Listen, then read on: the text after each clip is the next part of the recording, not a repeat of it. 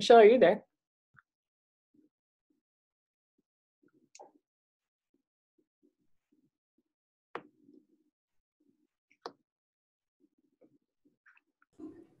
Hi, yeah, sorry, I was in the bathroom. It's okay. I was also in the bathroom. It said it had signed me out, so I got worried that one or the other of us wasn't actually here, but we're both here. So I didn't know you could use you could like do, I think it's the same account on 2 different computers at the same time. I think you can have like up to a certain number, but like we couldn't be in 2 different meetings. Like if you were to be logged in as the Y and try to enter a different meeting, that would cause trouble. Does that make sense? Mm-hmm. Like if Yeah. you forgot to sign out. But like there were like Rebecca was like, oh, that's why it crashed. But I was like, in my interviews, I multiple times saw multiple people listed as the Y, like in the Y account. So I don't know what that was about.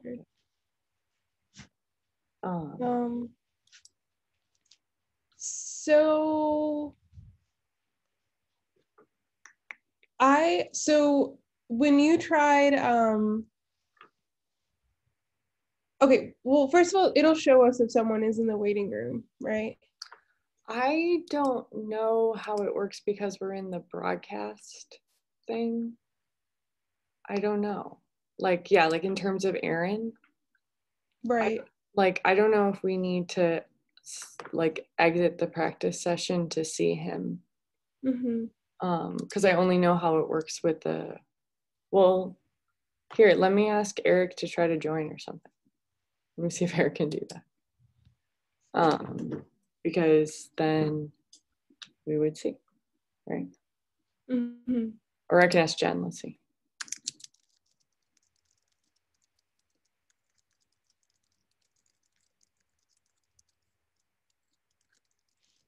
Barley, stop.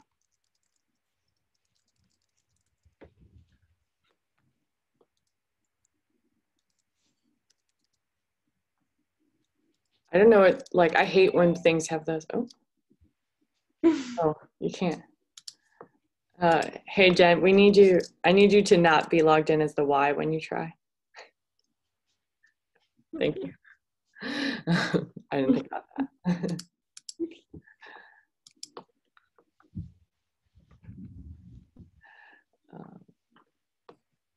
I'm sure it'll take her a second to.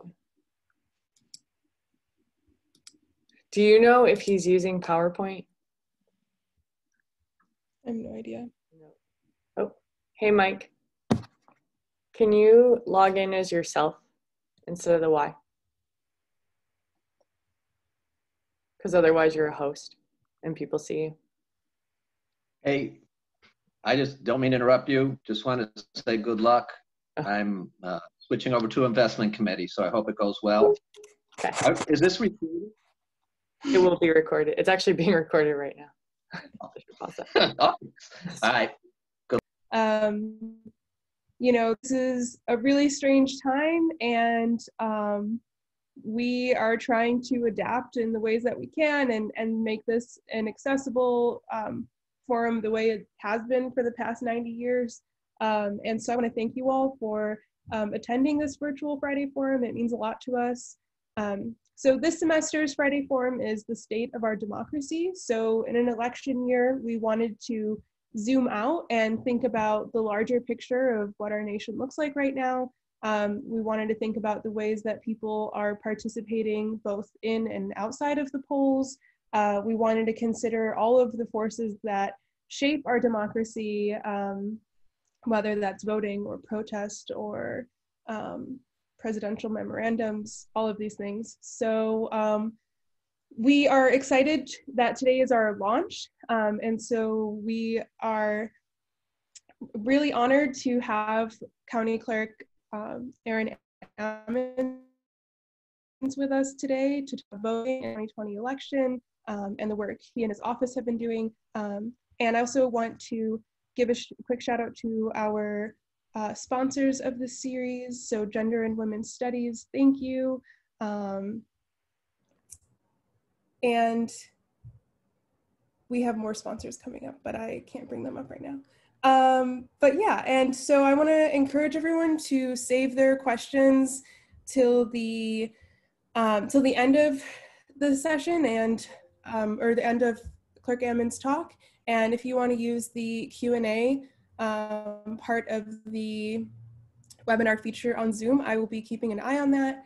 And with that, it's my honor to introduce Clerk Ammons. Aaron Ammons has spent almost 2 decades working as a community organizer. He worked at the University of Illinois for 17 years and was president of the SEIU. He served as an Urbana Alderman before being elected as the first African-American Champaign County Clerk in 2018. Clerk Ammons is passionate about voting rights and has made it his mission to provide fair, free, and accessible elections for all voters. So thank you, Clerk Ammons. And with that, the floor is yours. Thank you, Michelle. I appreciate that. Casey, both of you, thank you for the invitation from the Y. I appreciate being a part of Friday Forum. It's been a long time for me. I think I did this a long time ago. It's been a while. So I'm excited to be here, always excited to talk about voting and the importance of voting, how it plays out and how it affects our daily lives. I'm going to do a quick presentation, slideshow presentation or PowerPoint that I'll share with you all now. And then I'll walk through that and then open up for any questions afterwards. All right, can everybody see the screen there? Yes? All right, good. So again, I'm Aaron Ammons, the Champaign County Clerk. As was said before, I was elected in 2018, and I've been in office for almost 2 years now. I tell everybody we're still drinking out the fire hose because there's so much to learn about running an office like this. Lots of people campaign and run for office, but running the entire election is a different process. So of course, we want to talk about the importance of voting, and which is something that I really love to discuss. All right, so a little bit about me. I worked at the university. I'm a trustee for SERS, for the State University Retirement System. I was a councilman. I'm also married to Representative Carol Ammons, and if I didn't say that, I don't know how long that would last. So I wanted to make sure that I got that in also. And being passionate about voting rights is certainly an understatement for me. Just a little bit of history. I know we just celebrated the 100-year anniversary of women getting the right to vote, but one of the things that I challenge as we talk about these types of situations or types of monumental legislation that was passed, to say that women in the United States were granted the right to vote in 1920 is not accurate, because African-American women, women of color, were not given that right at that time. It was only Caucasian women who were allowed to vote from the 1920 passage of the 1920 law. So I do think it's important that we talk about, especially in today's time with the uprisings and the Black Lives Matter movement, all of the different things that are taking place.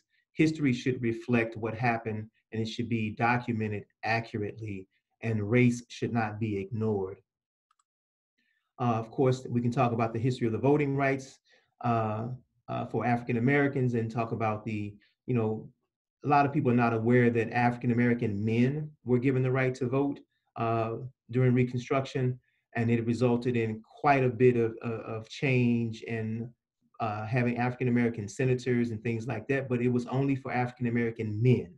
So twice African American women were excluded from this process and denied access to the polls, whether it was the women's right to vote or the African Americans initially and during Reconstruction. It wasn't until 1965 when all people of color, a lot of people missed the fact that as African Americans were on the front lines with their allies fighting for the right to vote, it also opened the opportunities for all people of color to have access to voting in the United States. And it's an extremely important piece for us to understand as we talk about democracy, because many can argue that we still don't have democracy in the United States, but certainly we could not argue and could not put forth that democracy existed prior to 1965, because you can't disenfranchise your citizens and then claim to have a democracy. So looking at the history of voting rights, you can look at one of the important topics as we talk about disenfranchising people and whether or not you actually have a democracy. You can look throughout the states here and you can see dealing with individuals with felony convictions. And I always say very clearly to everyone in the state of Illinois, I've gone through this process. I know this process. Individuals who have felony convictions in the state of Illinois, you can vote. Please help amplify the accurate information, because I watch TV, I see various different documentaries, and they still don't clarify that the rights for people with felony convictions are different from state to state. And in Illinois, your voting rights are restored after you serve your prison term. So an individual who is currently being detained in a county jail, they can still vote because they have not been convicted. They have not been found guilty of the crime for which they are being detained. So there's lots of information around this. And as you can see, it varies from state to state, from may lose your vote permanently, votes restored after prison, parole, and probation, vote restored after prison and parole, vote restored after prison, and then unrestricted, you may vote from prison in Vermont and Maine, which I think makes sense, but that's another story. One of the things that's very important for us to talk about now is, I know the university talks a lot about civic engagement. I like to really invoke the spirit of my mentor, who was the director of direct action for the civil rights movement, who talked to us a lot about civic duty, that you're duty bound as a citizen to do certain things. So I like these quotes here. Too many people fought too hard to make sure all citizens of all colors, races, ethnicities, genders, and abilities can vote. To think that not voting somehow sends a message. So Luis Gutierrez talks about this, and it's interesting to me that somehow individuals think that they're sending a message by not voting, when what you're actually doing is sort of forfeiting all your tax dollars and the authority that you have as a tax-paying citizen. And then, of course, John Kennedy's, the ignorance of one voter in a democracy impairs the security of all. It is imperative that we educate our citizens, our children, all folks. And when I say citizens, I'm talking about people who are here, and whether you are undocumented or not, I'm talking about human beings, but certainly those who have the ability to participate in the democracy and to actually vote. We want you to be as informed as possible. Otherwise, you create cliques and you create what we see today. Why every vote matters. There's a couple of things. Here's a direct example of why every single vote matters. A recount sought an Illinois sheriff's race with one vote margin. This was just the 2018 election in which I was elected. So in Decatur, Democrat candidate Tony Brown received 19,655 votes, and the Republican Jim Roots got 19,654 votes. So out of 39,000 plus people who voted, it was decided by a single vote. So yes, every vote matters. Every vote matters also because whether or not your candidate wins, that 19,654 people who voted for Mr. Jim Roots, Tony Brown is well aware that when it's time for re-election or when it's time for service as the sheriff, he has to appeal to those 19,654 people who voted for Jim Roots. It is abundantly clear to him that he must do that if he was not aware prior to winning the office. What I'm saying to you all is that your participation creates activity, meaning an elected official is going to spend their time and resources in places where they see a voter turnout, because the objective is to win by votes. So if any individual sees a segment of the population who votes at a 5% rate or less, or some low number, and they compare that to an area in the community that votes at a 55 or 65% clip, it's not hard to figure out where that elected official is going to spend the bulk of their time and resources. And they'll understand the issues of that group of people who turn out to vote on a regular basis far greater than they understand the issues of the individuals who don't turn out. So your participation in voting is not always about winning or your candidate winning. It's also about participation itself. Elections have consequences. I think that is abundantly clear to everyone today, that elections have consequences. You do need to spend time. I'll give you a quick story about my wonderful wife, Carol Ammons. And I mean this in the most sincere way. We were interviewing, a group of men were interviewing a potential candidate for an office here locally. And the person came in and gave us a nice stump speech about what they would do if they were elected. And a question was posed to this potential candidate. What have you been doing? Because we can look at what you've been doing and get a real good example or good, clear determination of what you're going to do based upon what you've been doing for the last 2 years, 5 years, or 10 years in the community. And he said, see, we had no problem understanding what work Carol Ammons would do as the state representative because we had years of examples of what she was doing before she became state representative. So elections have consequences. Pay attention to the individuals who are running.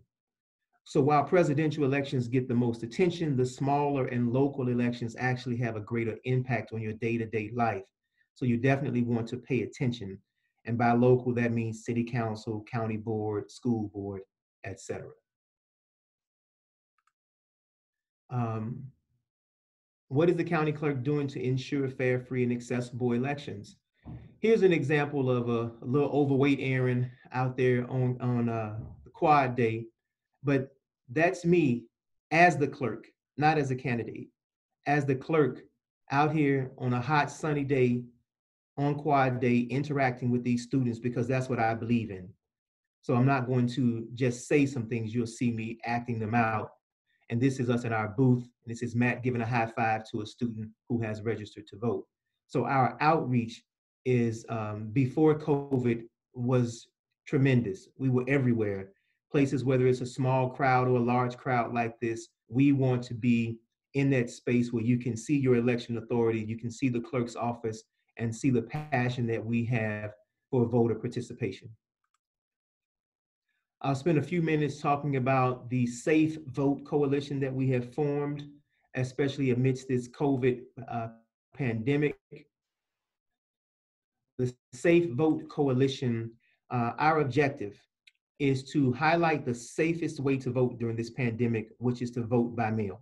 That way you have no reason to come in contact with another potential carrier of COVID, and you don't have to worry about spreading it if you are asymptomatic or if you have COVID.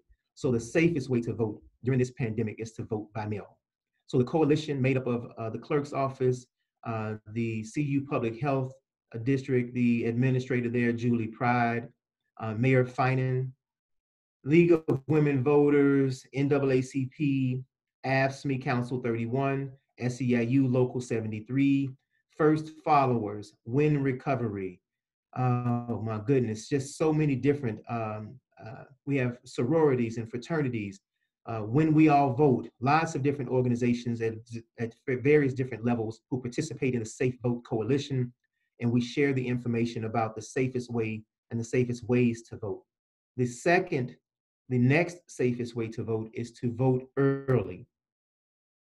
Voting early means that you'll be in line, but you'll be in line for a lot shorter period of time if there's a line. You won't have to come in contact with as many people. You can be in and out in basically, we say record time if you start when early voting begins on September 24th. So early voting is the next safest way to cast your ballot during this pandemic. The least safe way to vote is to wait until the last day. If you wait until the last day to vote, and I know I'm talking to a bunch of university students and different people who may have a tendency to procrastinate, do not wait until the last day to vote, because you're going to have longer lines. You're going to be exposed to more people for longer periods of time, and the likelihood of of a spread or contracting the disease it increases by the amount of time that you'll be there. Now, we're going to enforce the social distancing to the best of our abilities. There'll be masks available for voters who come in to vote, as well as the judges who will be required to wear masks, hand sanitizer, and all those things. But the reality is, if you wait until the last day, that is the least safe way for you to vote because of the amount of exposure. All right. Part of our election security, which is a big deal as the election authority, while I wholeheartedly disagree with some of the fraudulent and misinformation that is being put forth by, whether it's coming from the White House or other individuals who are talking about massive fraud and things like that that take place through the elections. It's just not true. The data does not support that. While there are cases of attempted voter impersonation, the vast majority of the cases that we see where a person has attempted to vote twice or something like that are mistakes. And that's what all the data shows. That's what we see from study to study. So what we have done around election security, we have purchased new software as well as new hardware. So when I took office, we were using software from Windows XP in some of our processes here. And some of you who understand computers knows just how outdated that is. I also came and took over this office with equipment that is no longer manufactured. And I'll just let that set in. Windows XP and equipment that is no longer manufactured is what I walked into. So we have used grant funding to procure a new vote by mail system, a new voter registration system. We use that money to get more equipment to help make the process more efficient. We have purchased a mail sorter machine as well as a OPEX mail opener. So we have quite a few things that we've purchased to try to make this process more efficient and to also save taxpayers money. We do cybersecurity training for the staff through the Cyber Navigators program and STIC. And the question I get asked the most is, will we ever stop using paper ballots? Not as long as I'm county clerk, we will not. The paper ballots create a paper trail. So if anything goes wrong with the computer systems, we will always have the paper ballots to go back and count them by hand if necessary. Now, I do think with the legalization of marijuana and hemp, it would be great if hemp growers would make paper out of hemp instead of all of our trees. All right. Voter education. Whew. This is a huge task because there's so many people to reach and so much information that I could share. So educating voters on the election process, we're doing the best that we can through social media, through, we've got bus ads and everything that we possibly can do to get information out. We have short clips and videos that we put out to share information. But again, we're promoting that you take advantage of the early voting and the vote by mail in particular.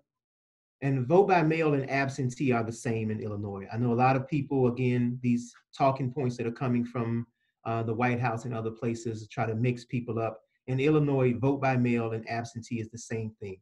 For years, people who voted absentee were forced to give a reason, some sort of excuse why they should have access to mail-in voting. But now you do not have to make any excuse. You do not have to have a reason at all. You can just say, I want to vote by mail, and you are allowed to do so. A lot of people are not aware that we have been voting by mail since the Civil War. Soldiers have been voting in particular by mail since the Civil War, and hundreds of millions of American citizens have voted by mail over the last 20 years. A big part of our voter education is training our election judges, who have a tremendous task when trying to help facilitate an election. we couldn't have an election without election judges. So I do strongly encourage anyone watching to go to the website, champaigncountyclerk.com, click on the elections drop-down menu, and sign up to be an election judge. We need judges to do drop box pickups, vote by mail processing, election, the November 3rd, the last day to vote, which many people call election day. We need people to serve and on those days as well. We are partnering with the community organizations and different organizations all across, as I mentioned earlier, with the Safe Vote Coalition, but we're also partnering with the U of I. We have a task force who meets every Wednesday for around civic engagement, and I push them on using the word civic duty, not just a civic engagement as well.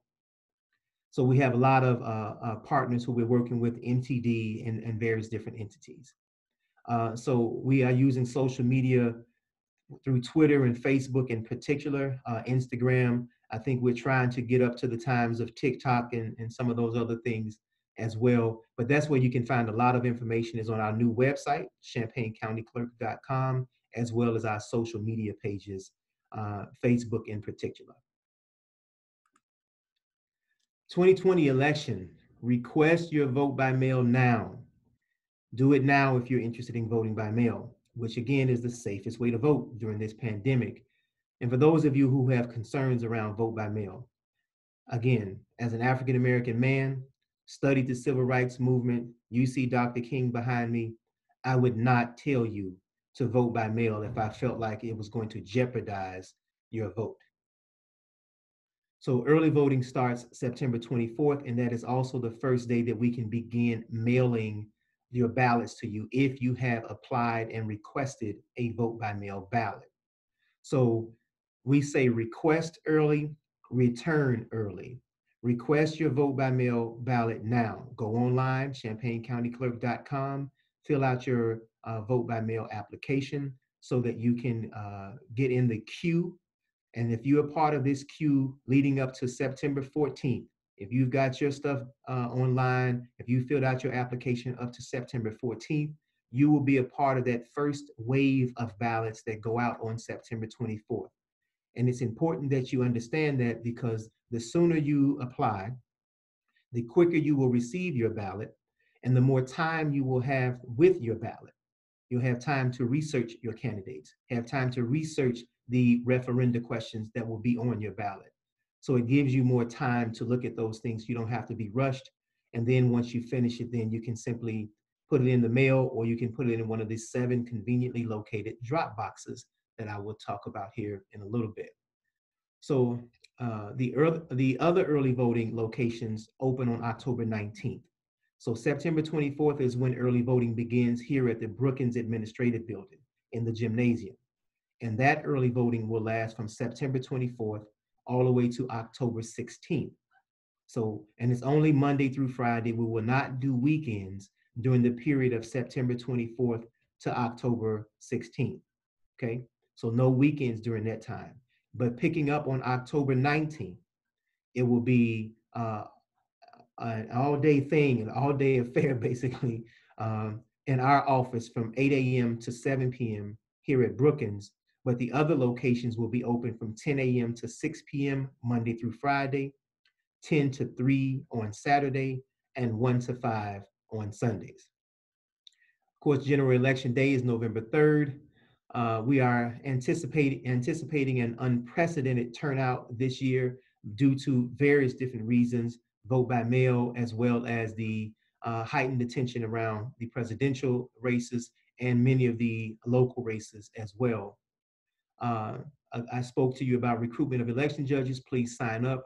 Make sure you vote and make sure that everyone you know votes as well. We always encourage you, if you're going to take the time to get your ballot and to come and vote, to research your candidates, research the issues, and vote your whole ballot. All right, so thank you all for listening to that brief presentation. I encourage you to give us a call if you have information and questions, 384-3720, 384-3720, and please check us out at the new website, champaigncountyclerk.com. All right. Thank you, Clerk Ammons. Mhm. So we are going to move into the question and answer period. So the first question we have is from George, and he is asking, what is going on to ensure that U of I students are registered? Is there anything happening with the university structures to make sure students are all registered? Yeah. So the typical process that we've seen in the past has been trying to do quad day and do paper registrations. We have a QR code that we have shared with several different organizations and with our committee at the university to get the students to register online. They've got a Turbo Vote initiative, a Big Ten initiative that the university is passionate about. We're seeing involvement and participation at the highest levels of the university, from the president to the chancellor, and as well as lots of these student organizations who are excited about the upcoming election. So we're doing everything that we can to get them registered in time for the upcoming election. Thank you. Mark is asking, how does voter turnout in Champaign County compare to that of Illinois, of the United States, of other democratic countries? And what was voter turnout in November 2016? All right. So some of this information I'd have to pull from the old data to see. The 2016 turnout, I think it was like 84,000 or 88,000 people who participated in the 2016 turnout. I anticipate that we're going to be upwards of 90,000 people in this election. We already have 20,000 people who have requested vote by mail ballots, and we're just getting started. We just started the promotionals and everything around that. Comparing to Illinois and to some of the other countries and democratic countries, I don't have all that information in front of me, but it's a good, I'll look into that and I can get some information back out to you all about that. Thank you. You know, I'm sorry, Michelle, I would say that, you know, Illinois does have some of the more progressive policies as it relates to voting and getting people engaged. Same day registration, the grace period.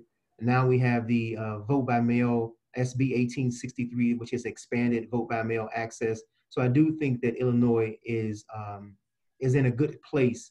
We could do more, but I think we're in a good place as far as inspiring or trying to get people to turn out to vote in the state of Illinois. Thank you.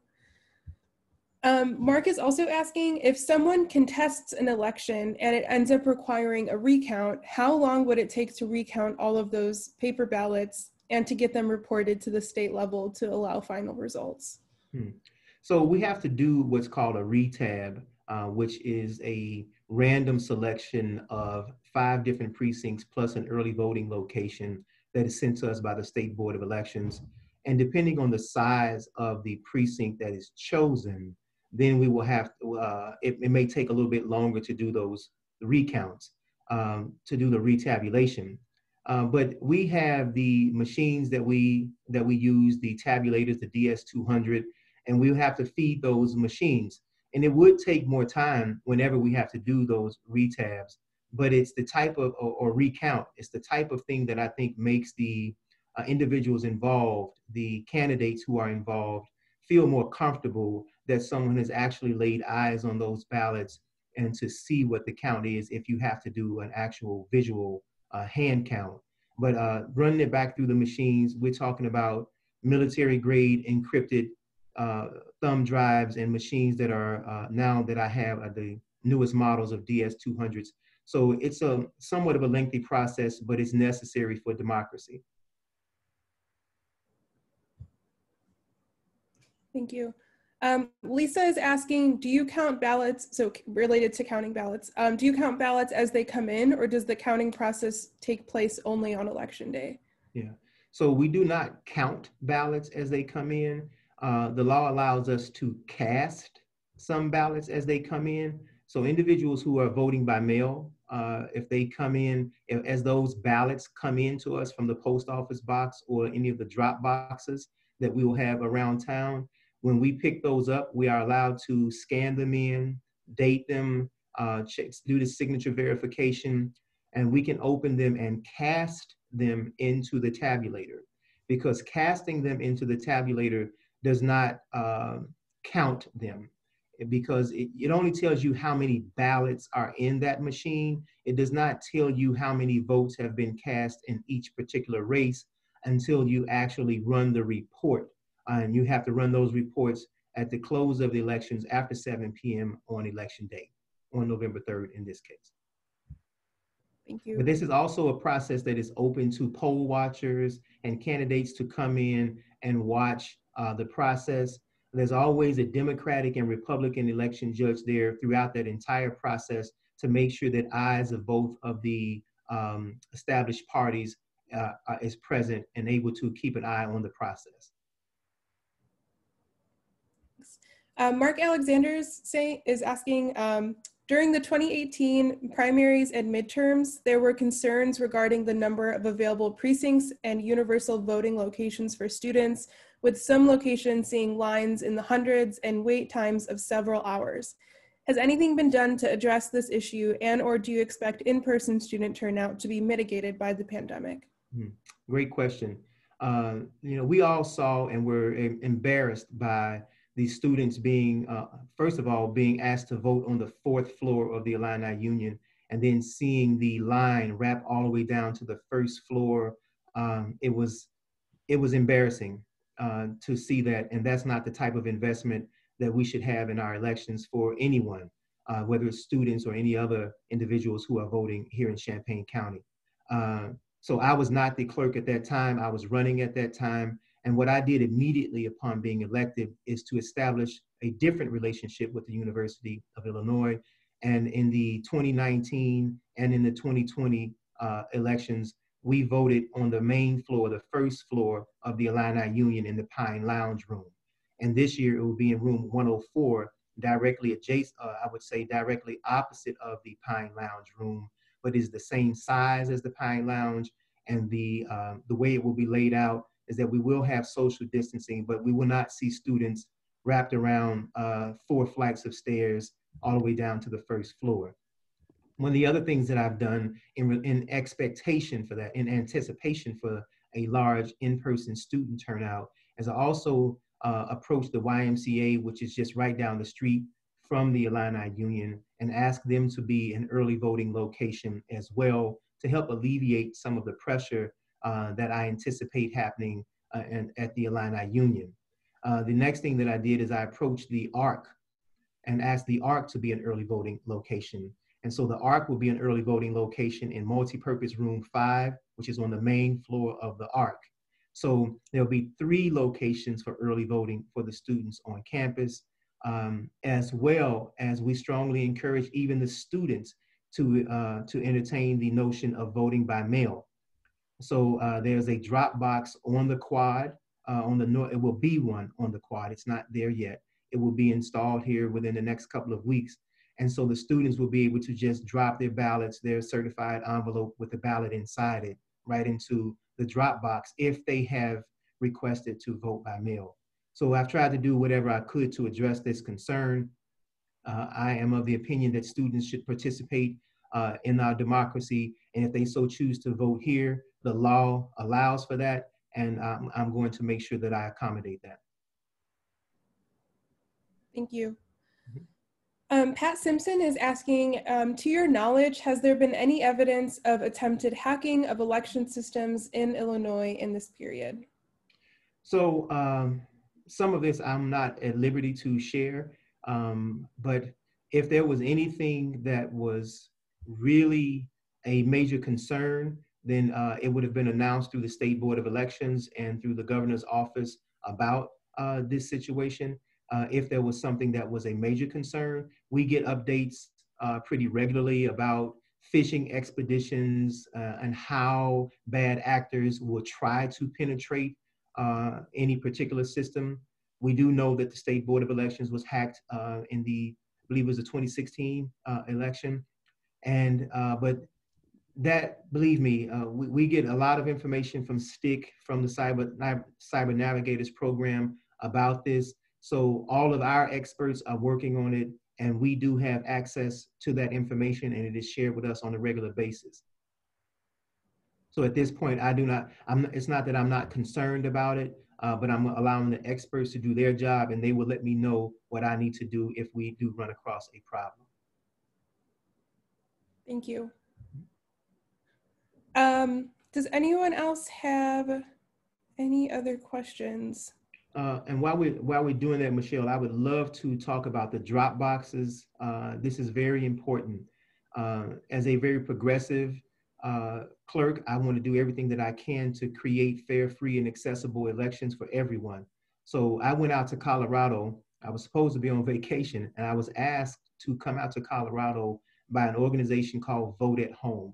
I was only one of two county clerks and locations that were asked to come out to Colorado to witness how they work during the primary. So on June 30th, I was in Colorado in the Denver elections office watching the process in action. And so I got to speak to election judges who were emptying drop boxes and voters who used drop boxes, and saw all of the progressive ways and the amount of investment into the elections in Colorado that we desperately need here in Illinois and in Champaign County in particular. But these drop boxes are beloved in every community that I have spoken with about this, and it saves the taxpayers money. So we just spent about $14,000 to get 7 drop boxes in the Champaign-Urbana area. And $14,000 would go in a blink of an eye if we had to pay for the postage of all of those individuals who would use the drop boxes. So if you use a drop box, then you don't have to put your ballot and your envelope in the mail, and we don't have to pay postage if you use the drop boxes. So out there in Colorado, where 95% of the people vote by mail, of those 95%, 65% of them use the drop boxes to return their ballots. It takes some of the pressure off the Postal Service, and it also saves us all money as taxpayers. So those 7 locations, if I could just share them quickly: Brookins Administrative Building in the Circle Drive, the Urbana Free Library in the parking lot, the Quad on campus, which will only be accessible by foot and by bike for the one on campus, Douglas Branch Library in the Circle Drive, the Champaign Public Library also. I use that as a landmark more than the actual location. The drop box that we're working to get put in at that location will be on State Street, actually, in between the Champaign Public Library and Edison Middle School on the east side of the street. The 6th one will be at Sholem Pool, which is more southwest Champaign. There's a circle drive there. There's plenty of space for people to drive up and drop off their ballots. And then the last one will be in the parking lot of the CU Public Health District in their east parking lot. So there's 7 conveniently located locations, places where these drop boxes are. They are available 24 hours a day, and they are in high traffic, highly visible areas. Many of them are under 24-hour surveillance, so they are safe and secure to use. They are locked, they are bolted or cemented to the ground, and they weigh between 325 to 500 pounds. So these are secure boxes where you can put your ballot in, and we will pick them up daily with a Democratic and Republican election judge on a day-to-day basis. Thank you. So I think we have time for 2 more questions. One, Mark is asking, do the DS200 machines in Champaign County include modems? And they're looking at an article which suggests possible problems with modem-equipped DS200s, and they're linking a Politico article about election voting and misleading claims.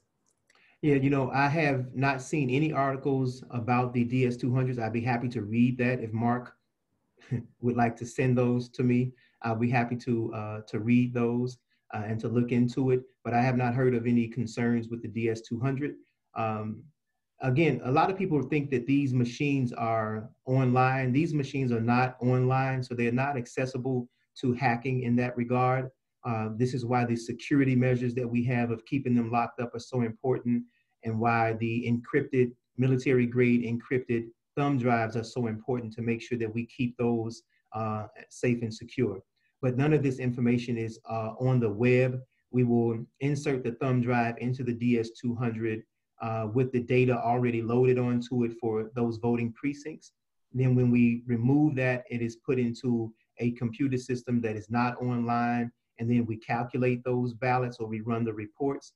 And it is only after that do we then take that information and put it online when it is already finished and to upload it into our website. So, you know, there are lots of different concerns about cybersecurity. I do not support electronic voting. That is, I know that we do a lot around electronics and technology in our society, but I do not support electronic voting. I do want a paper ballot that will be, that anyone can use and can track. Thank you. So Nicole is asking, other than voting, how can we support everyone to vote? And just a quick note on that, Max from PIRG shared some links on how to get involved in campus voter outreach efforts. So if you want to check out that link, they've got some really cool campaigns to make sure they get students registered. But if you wanted to answer that, Clerk Ammons, please. Sure. I started thinking about the second question. What was the first question again? Or you said how to get involved. How to get involved. Yes, absolutely. Listen, the new legislation allows for even 16-year-olds to serve as election judges. If you would sign up to be an election judge, that is the best thing that you can do right now, especially to have students sign up to be election judges. We know that we had our older population tends to make up our election judge pool. And we know that many of them are concerned, and we're concerned about their health during this pandemic. And we also know that students and young people were born into a generation of technology, so you're not intimidated by technology.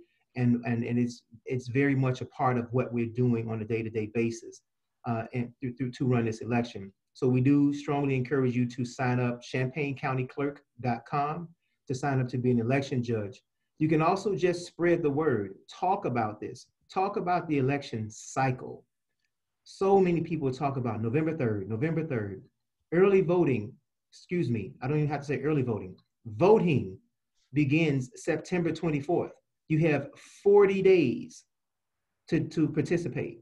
So talk to people about coming out early, voting by mail. Talk to them about the importance of that and how it alleviates the pressure on the election judges. It potentially diminishes the concern about spreading COVID-19. So talk to people about the safest way to vote. Individuals who just want to be involved, find that candidate that you are behind, that you're supporting. Get out there and walk and hang literature for them, make phone calls for them, make donations. There's so many different ways that people can get involved if you want to be involved in that process. I think the demonstrations that we're seeing in the streets are also political. People are taking a position and saying that we want justice and equity. So being a part of clarifying that message so that elected officials understand what's being demanded is also a way that you all can be involved.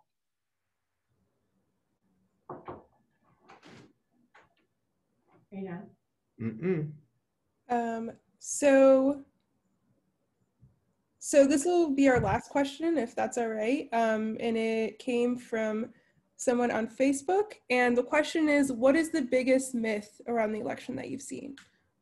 The biggest myth is that people with felony convictions cannot vote.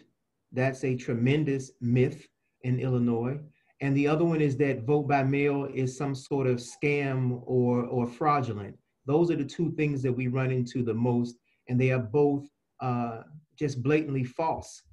Again, individuals with felony convictions in the state of Illinois, if you are not in the penal institution, if you're not in a prison in Illinois, you can vote.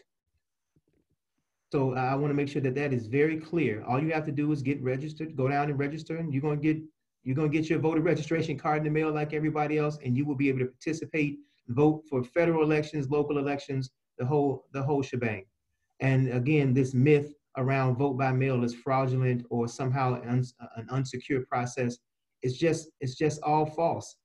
We've been voting, like I said, since the Civil War, and we have some states, California, Utah, Colorado, Oregon, Washington, all these states are all vote by mail. Everyone votes by mail, or 95% of the people who vote by mail in those places. So this is the trend. This is the future of elections for America. We need to find ways to strengthen it as opposed to looking for ways to undermine it. And with that, thank you so much for your time, Clerk Ammons, and for demystifying this election and telling us how to get involved and dispelling these myths. We really, really appreciate it. And yeah, thank you everyone for attending and for your thoughtful questions. Michelle, I'm sorry, I got one more thing. Yeah, sure. I want to say to anyone out there who may be watching and who may know someone who says my vote doesn't matter, right? Well, one thing is true, that in this democracy that we're attempting to establish, is there another form of government that you would like to live under? If you don't think that this one is the one that you would like to live under, that's one question. And I say to individuals who, you all are students, and let's say you all wanted to go out and party and said, hey, you know what, we're gonna go get to buy a keg from the local liquor store, right? And I'm just gonna use that as an example, right? Well, you all ante up and say, okay, I'm gonna put my money in to go get this keg. How many of you who ante up are going to say, never mind, I don't want any? It doesn't work like that. So when you pay your taxes, property taxes, real income taxes, sales taxes, that's your ante. Don't ante up and then walk away from the table. You walk away from the table when you don't vote. If you're paying taxes, make sure you cast your vote. That's how to make sure that your money counts in the way that you want it to count. Thank you. Thanks, Clerk Ammons. Thank you. Yeah, and next week we have Nancy Flores from the National Partnership for New Americans, and she's going to be talking about her campaign to register 5 million new naturalized citizens as voters. So on this theme of voting and democracy and election, we are really excited to continue this conversation. So thank you, Clerk Ammons, and thank you all for having everybody. me. And have a wonderful day. weekend. Bye-bye.